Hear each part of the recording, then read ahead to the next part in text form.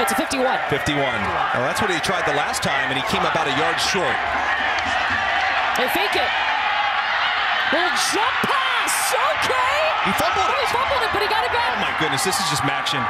Maction at its finest, Courtney. Sweating. We got Tim Tebow jump passes. We got fumbles. We got guys can't scoop and score. All in a matter of a couple of plays, and just like that, ball's in the red zone in Central. Look at this. The jump pass.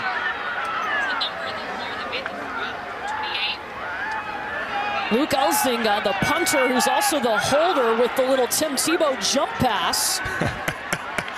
You see a look at Thomas Hammock. He just can't believe it.